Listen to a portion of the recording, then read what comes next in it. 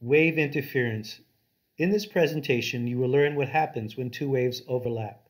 You will learn that sometimes they overlap constructively, and the two waves create a single wave with greater energy, and sometimes they overlap destructively. When they overlap destructively, the resulting wave has an energy or amplitude that is smaller than the two original waves.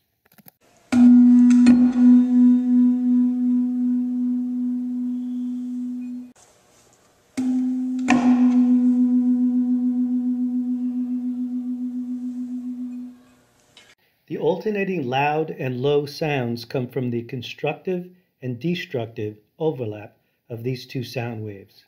Let's start with a review of the words crest and trough. The crest is the high point in the wave, and the trough is the low point.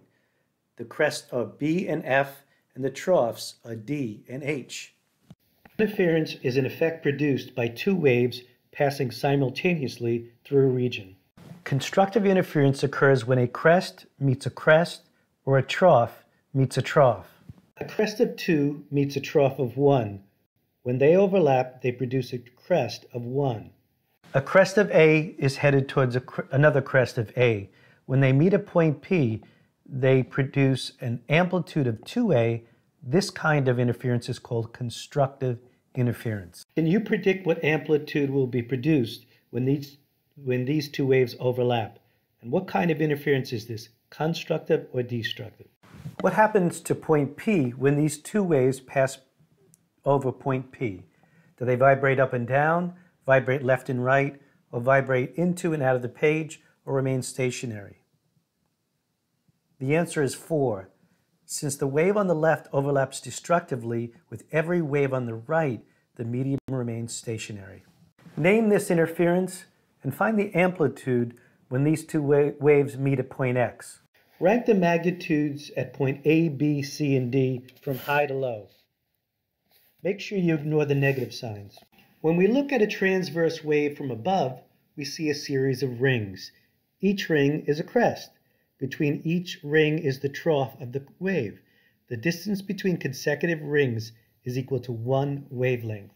In this picture, we see that the distance between 3 rings is 0.90 centimeter.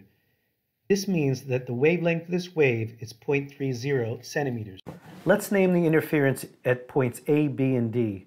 The dotted lines are troughs, so at point A, a trough meets a trough, and that's constructive interference. At B, a dotted line meets a solid line, that means a crest meets a trough, and that's destructive interference. At D, a crest meets a crest, so that is constructive interference. The green dot shows a crest meeting a trough, so that's destructive interference. The black dot, a crest meets a crest, constructive interference, and the dotted meets the dotted, the trough meets a trough, so that is constructive interference.